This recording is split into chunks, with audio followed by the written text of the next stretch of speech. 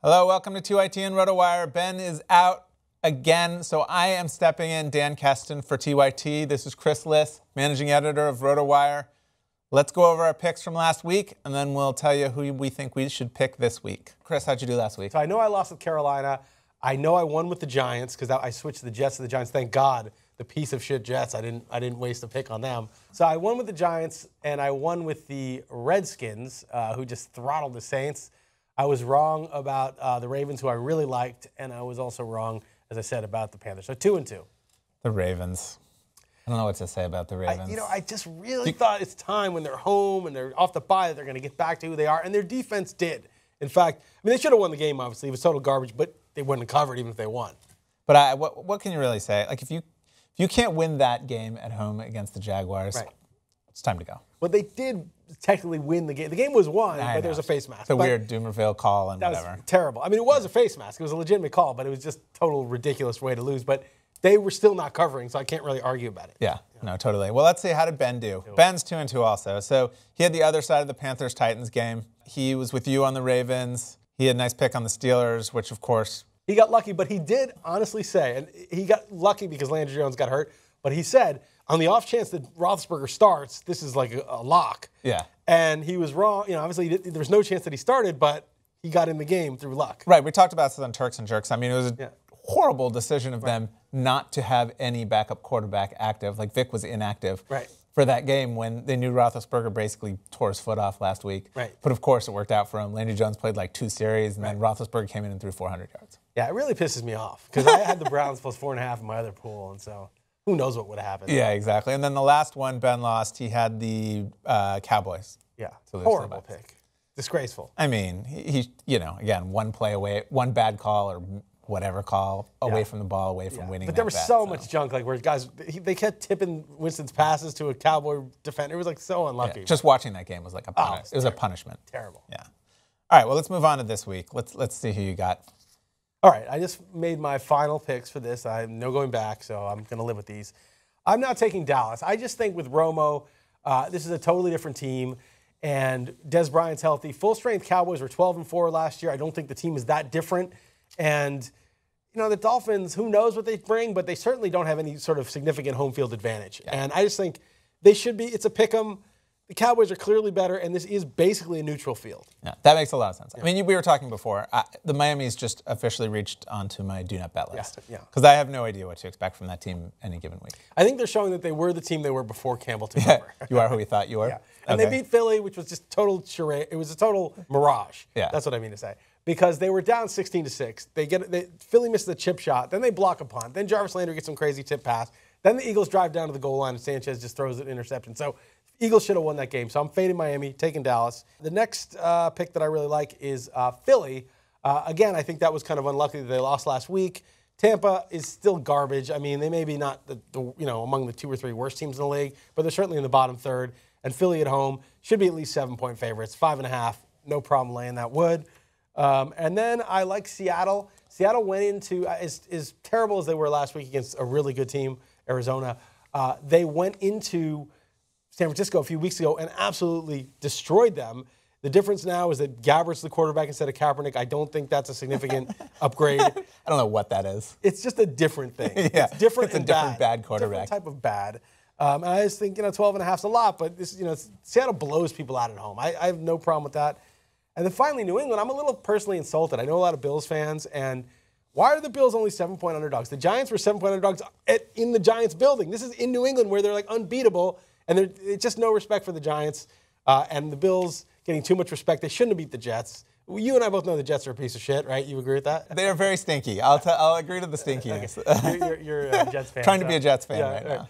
But you know that Buffalo got lucky. There were 4 turnovers in that game, including a kickoff where not only did he turn it over, he turned it over for a touchdown on the kickoff. And of course, God forbid the Jets score from the 5-yard line at the end of the game, right? They still could have won and covered. So, I mean, it was, the Bills are just, they should not, Rex is jumping around like an idiot, but they just got lucky, and now they're going to New England, which is the toughest place to play in the NFL. I'm taking the Patriots. And Rex is going to say something stupid and fire him up, and then they're going to be all, whatever. Right. We were talking on Monday. How great is it to be a Patriot fan?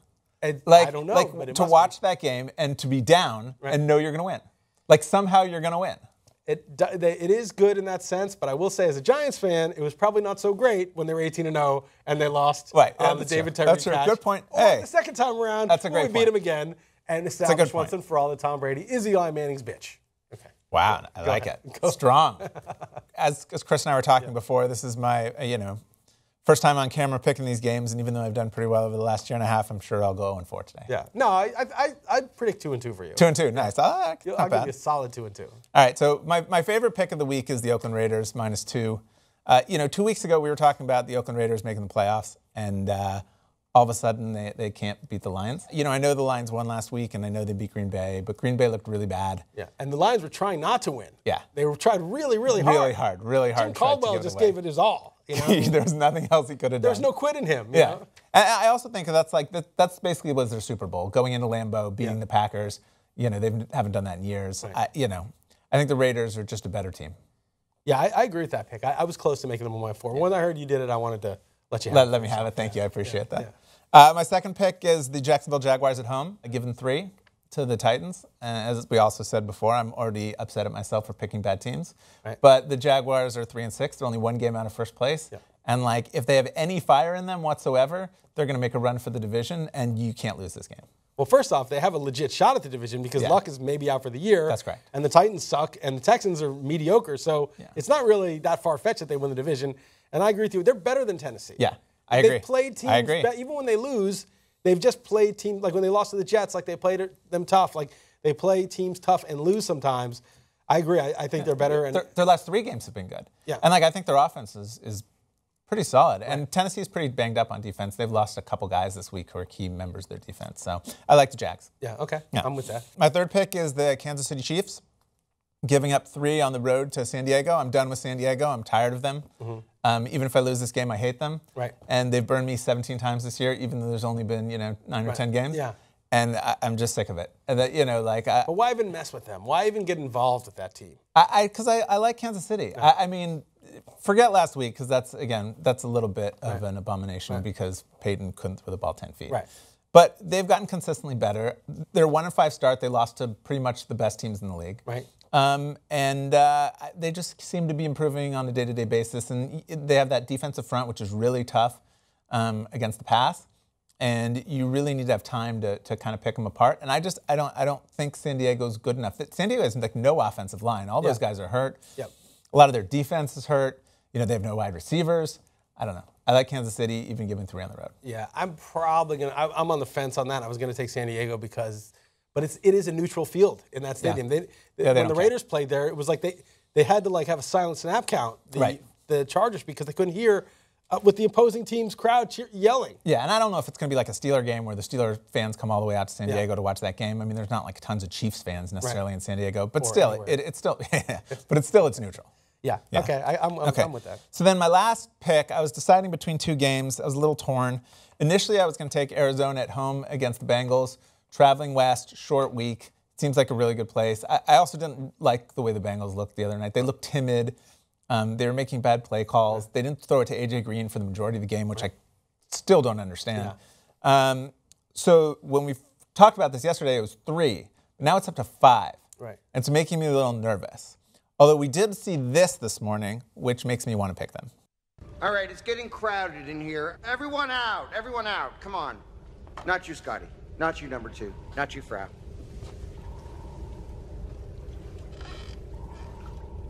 In case you didn't get that, that's Andy Dalton getting kicked out of the Unbeatens Club. Yeah. Brady should have been kicked out, but for very fortuitous turn of events. Well, Andy's Brady, again, and he found a way to win. Yeah.